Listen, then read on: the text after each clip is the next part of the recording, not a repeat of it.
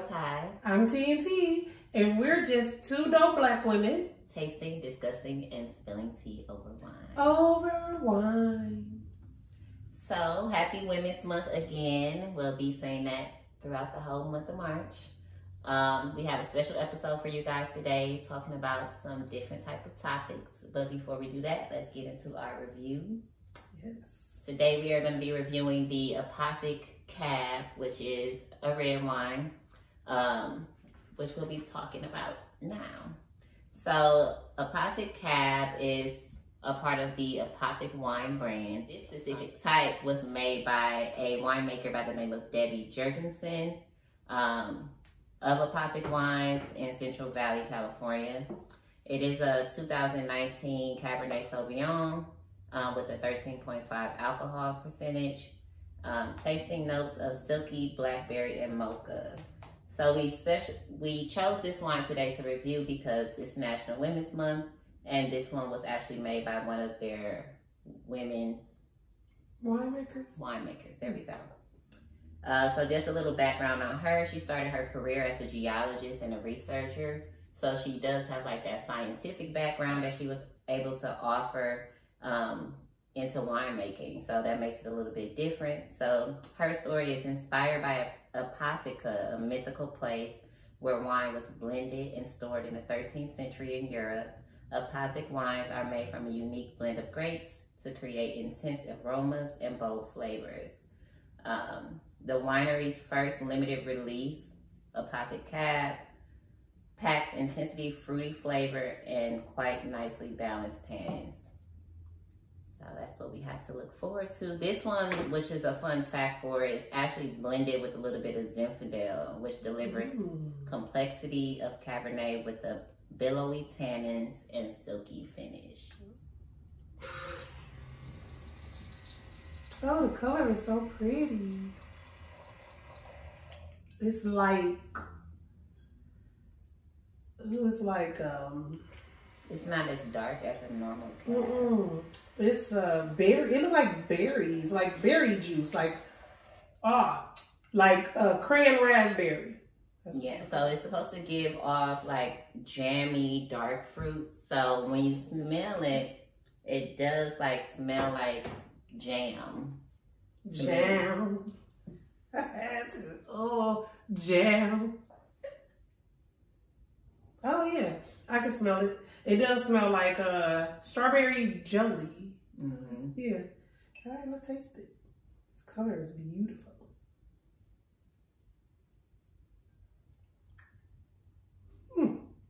I like it. It's sweeter than I expected it to be. It's not sweet like a sweet red, but when it first hits your tongue, it has that sweet like strawberries or like a sweet strawberry. And blackberry. It's really good. It tastes like fruit. And I know wine, is fruit. Fruit in a glass. In a glass. But it literally tastes like fruit. Bravo, Apothic. This might be my favorite Cabernet Sauvignon. I like it. That's a statement. It is very good though. It is really bold. It's not, the tannins are not very high. I don't get that in this one. Compared to the CAB that we reviewed last time, it's just like top shelf. Yeah, this is good. This is very good. It's not, if you are scared of red wines, this is a good one to transition to because it's a perfect middle ground between the dark, super heavy tannin red wines and one that's more on the lines of a sweet red. This one is good. I think you guys will enjoy this. It is very good, and it has 13.5% alcohol. Yeah, so it's gonna pair, but for the people who are watching this video and didn't see the one last week, it's gonna pair well with cheddar cheese, gorgonzola cheese, walnuts, venison, beef of any kind, especially a ribeye steak. One of my personal favorites. That would be really good with a steak. Yes, this is so good. This wine is good. I have had a lot of Cabernet Sauvignons, and to date, those are fine for me. I'll drink them. They're not my favorite, but this would have to be my favorite Cabernet Sauvignon so far. Tuna, ahi tuna, black cherries, which that would be really good with some cherries. Like if you just you know, when we like to eat and drink, if you want to keep it healthy on the fruit side. Tomatoes, broccoli, rosemary, juniper, lavender, brown sauces, tomato sauces, vanilla. This one goes really well with vanilla. When I was looking this one up, that shocked me because a lot of Cabernet Sauvignons don't pair. They don't say you pair it with vanilla, but this pairs well with vanilla because I think it was like some hints or notes of vanilla or something. And bittersweet chocolate. So this is really good. I would love to have this with some chocolate covered cherries. That's what I was thinking too. That'd be good. Or chocolate covered strawberries. Yeah, this would be good. Super good. And it's like, it's given like top shelf, like expensive wine taste on your palate. But I don't think I went over the pricing. It's ranging from like $9 to $11. So this is more so like an affordable, bold dinner party Cabernet. If you're having like a dinner party, you're having like a steak or whatever, this would be a really good one to give to your guests. It is. This is a good one. I like this one. I enjoy this one a lot. I want to try this. I want to pair this up with a steak with some broccoli, maybe like a garlic mash. Yeah. Oh, this is gonna be good. A good garlic mash. Yes, definitely. Or mashed potatoes with brown gravy on top. That would hit them all. This is good. Yes. I like and it does have a silky finish. It's super smooth. It doesn't burn going down. You know, some wines, you can taste the acidity in it. And those tannins are heavy. This one is like, it goes down like water. But it don't taste like water. No. It's just, that means that it goes down smooth and easy. Down our throat, baby. Definitely. And we found this one at our local grocery store. You can order this online. Apothic is a popular brand, so you should be able to find it at your local grocery store as well. But yeah, that's Apothic CAB for today. We're only reviewing one. Yes. And speaking of silky finishes, we're going to go into our next segment, the tea bag, in honor of National Women's Month. We're going to be talking today a little bit about that WAP. Vaginal health. Me and TNT will be giving you some tips on things that we do to make sure we keep the WAP intact. The vagine. Yes. A nice vagina. The regime. The vajayjay. Regimen. The pocketbook. We're talking about the vajayjay health, vaginal health today, and vaginal hygiene. So, a lot of women who truly and sincerely care about their vaginal health are always constantly concerned about their pH balance.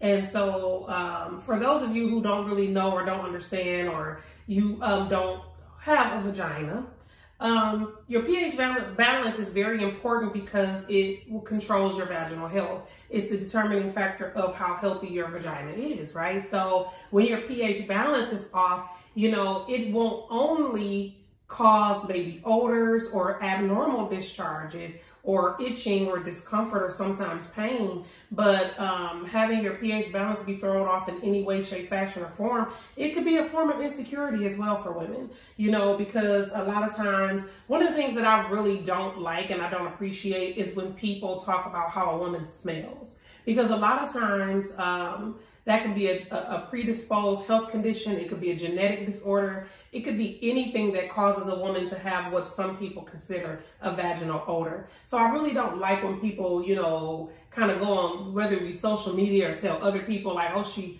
stinks, she got an odor, she smells like fish, she smells like whatever. Because to me, I feel like, you know, if you feel that strongly about a woman's vaginal health, maybe pull her to the side and talk to her. I know for some people it won't be as welcoming, but you know, maybe you can. So I've always done a lot of research, and Kai does a lot of research about things that we can do to keep our vaginas healthy and keep our pH balance intact. And we have some very easy to get things, some unconventional things, some tips that have personally come from my gynecologist and her gynecologist. So we just hope that you guys and TikTok. We hope that you guys find this information useful. We hope that if you haven't already been trying some of these, you do try some of these, because a lot of times it could be so taboo to have that conversation with someone and say, hey, you know, I don't like how I smell, because everybody want to be wet and taste like water and smell like nothing, you know. But one of the things that people don't understand is the vagina has a natural odor to it. Now, that odor shouldn't be foul smelling. It shouldn't be fishy. But, you know, some women's natural vagina odor smells sweet, like candy.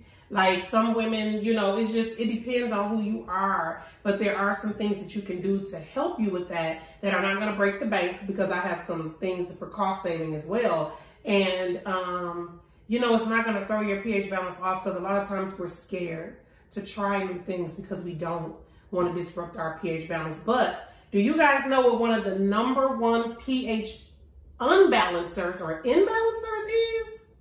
What's one of the #1 pH imbalancer? Yeah. Sperm, semen. That's one of the #1 things that'll throw your pH balance off. So having sex. So since we're going to have sex, let's talk about some things that will keep our pH balance intact. Cool, cool. See, so I know more so like the educational. I am all for, I want to look good, I want to smell good, I want to be good, and I want to be devoured for hours and hours. She wants to taste good, and that's okay. I'm here for the things, okay? And that's okay. We all want to smell good, and you know, we don't want to have to use heavy perfumes to mask an odor, because that's also harmful. So, what do you have for some? Let's talk about some things that you shouldn't do when it comes to keeping your pH balance intact. Some things I choose not to do. I do not use like fragrance soaps, bath things. That's important, and she's actually accurate. That's actually accurate, I should say. When it comes to, a lot of women like to use these body sprays and these vaginal deodorant sprays, like Vagisil and things. Yeah, those scented things that you think are making you smell good could be the cause of you not smelling good. So anytime you have to take something that's fragrance to try to make you smell good, you're covering up some odor that you're trying to get rid of. Now, not everybody, because there are a lot of women out there who have never had pH imbalance issues in their whole entire life. They can bubble bath, they can douche, they can do scented tampons, which I still don't understand a scented tampon. They can do all that kind of stuff and it doesn't bother them at all. There are some people who called resilient coochie. It's resilient coochie. And there are some women out there who even spray their panties with perfume. That would destroy me. That's making me itch right now. It would destroy, it would be painful for me. So to full transparency, I have had a history of issues with my pH balance being imbalanced. I'm very sensitive. So anything throws off my pH balance. So there's a list of things that I have to do to keep it intact. Oh, so we're talking about the things that you shouldn't do. This is very controversial. A lot of people are on either side of the fence when it comes to douching. Now, I will say this. My gynecologist does not recommend it, but he did say if all else fails and you absolutely have to douche, you should be mixing your own concoctions. So he said for BV issues, you would mix peroxide with distilled water. And it's just like a little bit of peroxide to distilled water. And then you can flush your system out with that. That's good for people with BV issues. I don't think douching is as common anymore. It's not, because because we've all learned that there are things that you shouldn't do. And then also that was just one that he was like for certain people, you know, that he would recommend, but he doesn't recommend it for everybody. So anything that we're recommending, talk to your gynecologist or your healthcare professional first. And that should be at the top of the list for having WAP. You should definitely have a gynecologist. Yep. That's definitely at the top of my list of things that you should do to maintain your vaginal health. Another one is drinking water. Yes. Your water intake is definitely key. I personally drink or attempt or get very close to drinking a gallon of water a day. So I'm definitely good on that part. And then making sure you're staying away from like all of those things. If you are sensitive, like the fragrances, the lace underwear that doesn't have the cotton lining, all those, having multiple sexual partners that you're having unprotected sex that's with, a good one. like having all of those things at the top of your list to make sure that sits down there is good to go. Right. Because if you are going to have multiple sexual partners, there are some things that you can do, but there's one more thing that I want to say don't do, or it's not recommended, because you can do whatever you want to do. But it's not recommended to wash your undergarments, your panties, if you're a panty wearer, with fragrance detergent. And I know you guys love those little scented pearls in your washing and your drying, but those actually can be causing pH imbalance issues for you. So if you use like a all free and clear with no perfumes, no dyes, and then you can follow that with a fabric softener that has no perfumes or no dyes either, because anytime you're adding those fragrances, you can be throwing yourself off. So those are some things. Oh, I got another good one. When you work out, because we work out, you have to take off your wet gym clothes as soon as you can.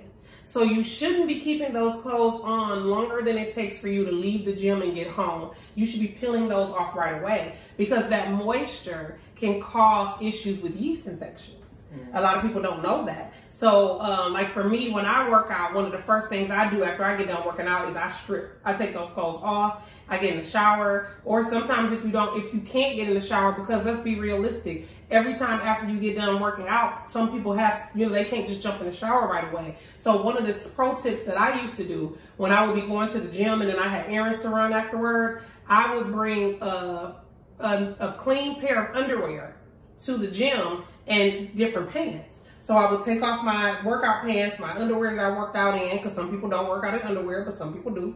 And I would put on a dry, new, clean pair of underwear so that I'm not creating that moisture. And then like another thing that you could do too is just try as hard as you can to keep the area down there as, and I know this is gonna sound weird, as dry as possible, because your dryness of your vagina has nothing to do with keeping the area dry. That area has to be dry. Your moisture comes from within. All right, let's get into some of the things that they're looking at here. Right. So these are some of our pro tips, some products that we use to make sure we're keeping things intact. Do you want to go over yours? Yeah, so let's start from the outside. So honey pot. I remember finding out about honey pot a couple of years ago from Kaya's father's sister, her auntie. She was kind of telling us, hey, have y'all ever used this honey pot stuff? It's black owned.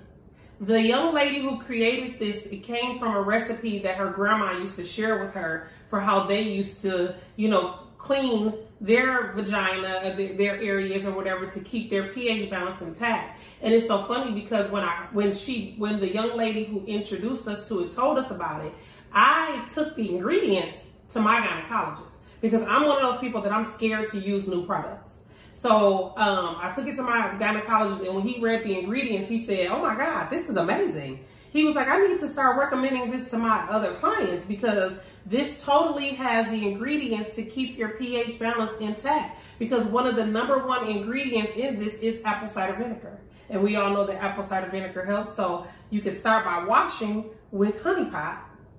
And something else so a lot of women have issues with trying to keep their pH balance intact, and they want to do something, right? So a lot of people do the vaginal steamings and all these things, but one of the things that you guys have been raving about is vaginal vitamins. Have you heard of vaginal vitamins? I have not. Okay, so vaginal vitamins are these suppositories. So it's not a vitamin that you would necessarily swallow. It's a vitamin that you would insert into your vagina, right? So one of the things that I was interested in when I was looking at honey pot products is this is supposed to be a suppository that keeps your pH balance intact. So after you have sex, after your menstrual cycle, these are things that you can use when you have that semen in there to go up in there and clear that all out. Or after your menstrual cycle, some women have issues clearing all of the blood out after their menstrual cycle. So this helps keep your pH balance intact by doing that. So I took the ingredients of this to my doctor too, and he said, oh yeah, this is absolutely gonna work. And I said, oh really? He said, yeah. I said, why? He said, because the main ingredient is boric acid. So one of the things that a lot of people don't realize is when you are buying those vaginal vitamins, the pill that you're going to insert into your vagina, they tell you however many times a day, those vaginal vitamins that you're buying can cost you upwards of $45 to $60. Did you guys know that that's just boric acid? It's literally a boric acid pill that you insert into your vagina, or you can get a boric acid suppository. Or the sophisticated ratchet way that I do. Because I don't like necessarily sticking the pill up, one, because it often falls on the floor, and I'm not putting nothing in the floor in my vagina. You know, you dusty son.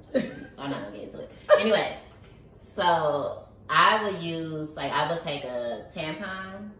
I would,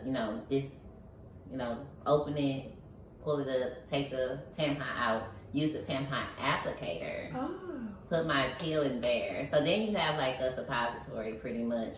Put the pill in the tampon applicator and then use that to insert that into my vagina. That's really smart. I'm gonna do you one better. They have boric acid pill applicators on Amazon. I do. And they're about like $5. Yeah, on Amazon it's a little, if you've ever had to insert, let me see. Oh, this is empty.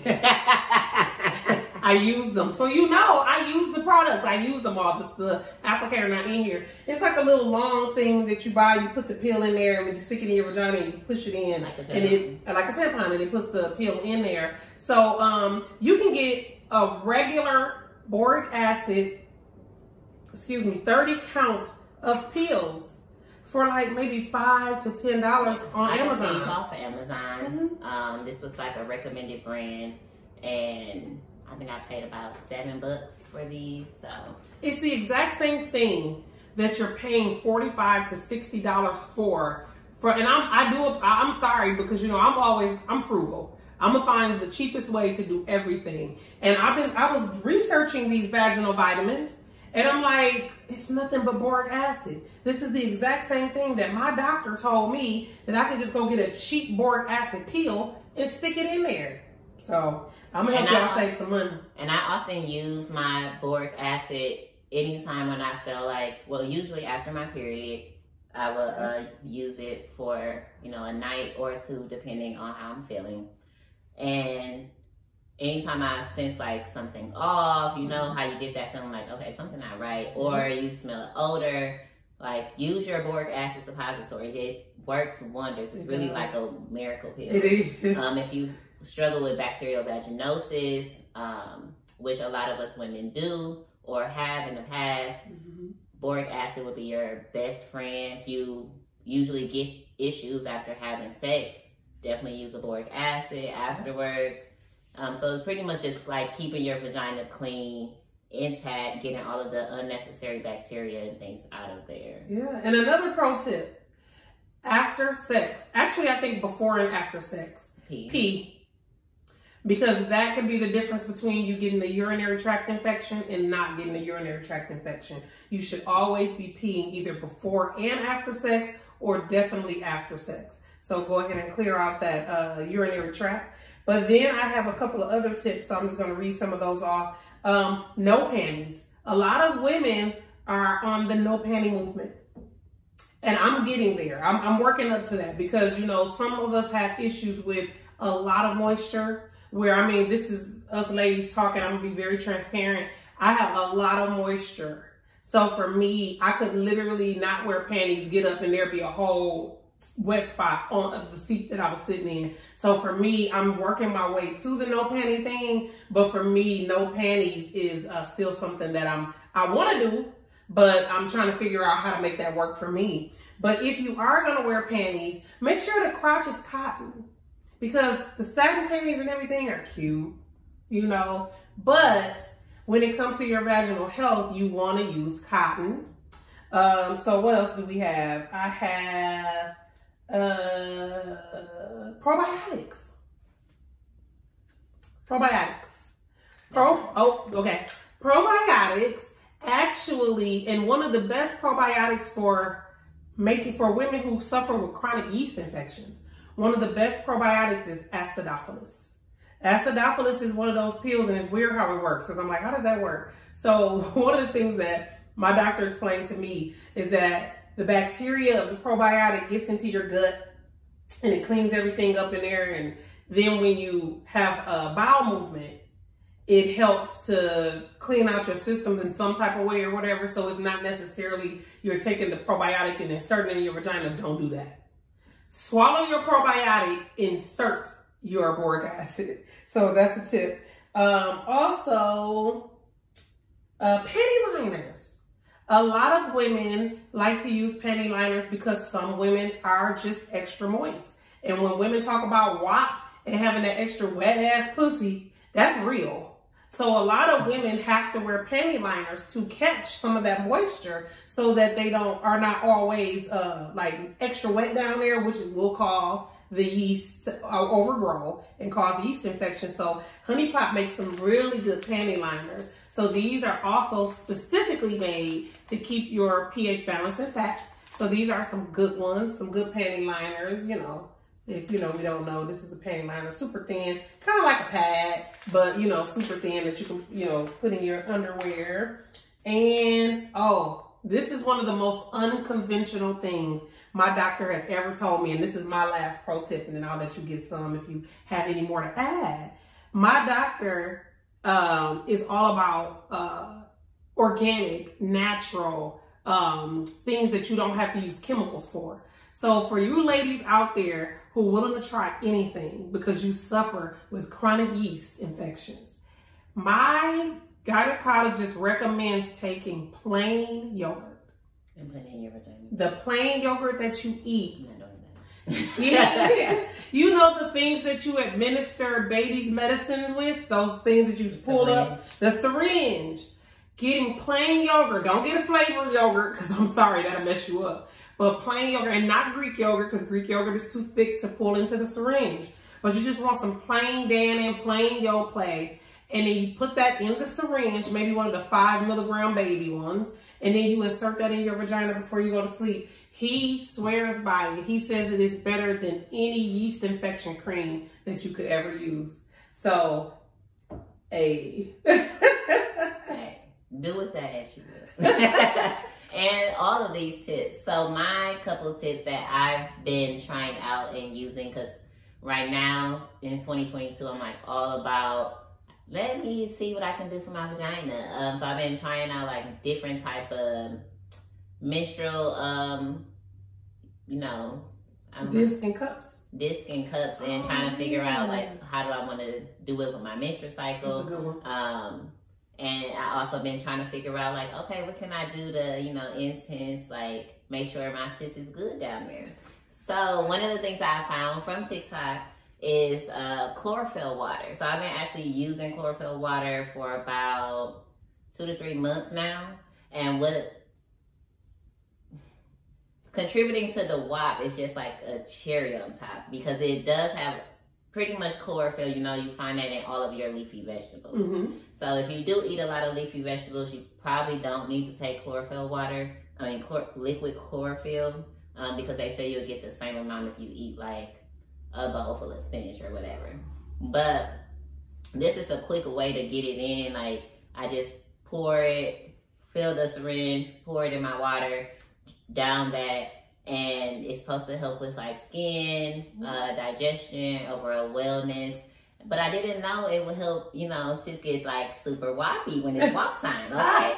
So that was an added bonus, and that's something I found out with this. Definitely trying it. I eat a lot of spinach, but I also believe in supplements because, you know. You never know. Something else that I'm new to trying is slippery elm. Oh, slippery. Okay. So the word is in the title. Right. The things are there. Wow. So one of the things, I did order these off of Amazon. I'm using it and trying it out for 2 purposes. It does supposed to help with digestion, which I usually have problems with, and it also will help you get that caution when wet, slippery type of things going on, okay? So I will give you a review on this once I've been taking it for a while. I literally just started like a week ago, so I don't have a major review. But I have noticed some differences, but I would want to give a full review once, you know, my trial is up. And a lot of these things are very important for women who are a little bit older like myself, because as we're reaching the older age, we're starting to approach menopause. And one of the things that I didn't know, but I'm starting to do research on and find out, and I'm not necessarily having an issue with this, but I always want to make sure that I'm always going to stay as moist as possible when it comes to, you know, my vaginal health, is that as women get older, we're not as moist as we were. Vaginal dryness. Vaginal dryness, right. And so another thing that my doctor recommends is coconut oil. And we use coconut oil for everything. And my doctor told me about this. And my doctor is a white man, y'all. So it's not like it was a black woman like, girl, coconut oil. He a white man. He said that coconut oil is a great lubricant for sex.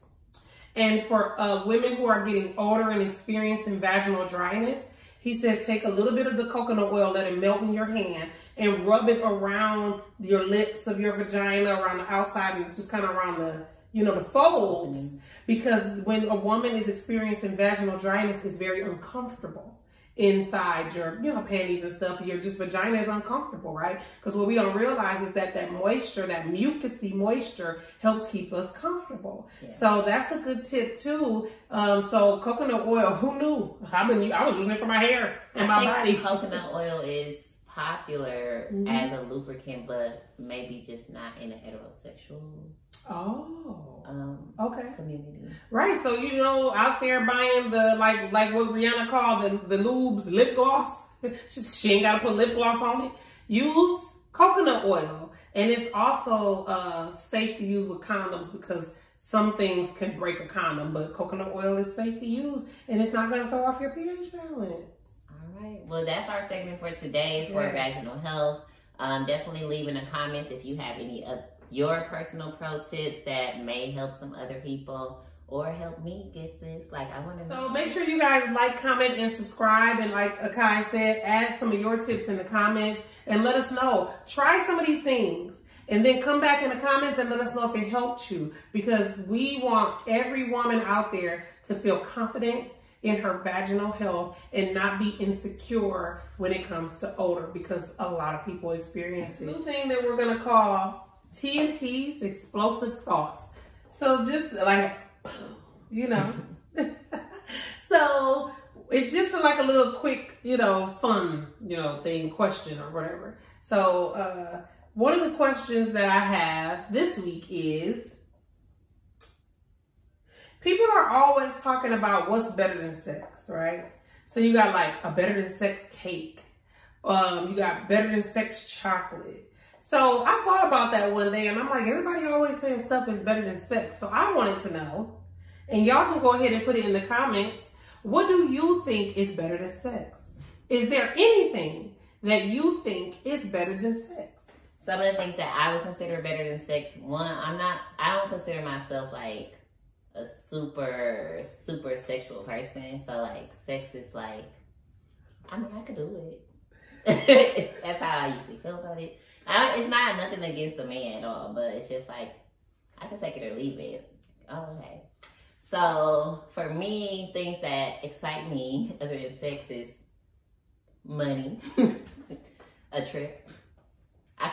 Sex on the trip would probably be nice. But yeah, I like those two things. I love her answers because nothing. Nothing for you. Nothing is better than sex for me. And that's the reason why I wanted to know, what do people think is better than sex? Because for me, nothing. It's everything for me. All right. Thank you guys for joining us. And don't forget to subscribe and share this video with other people. All right. Cheers.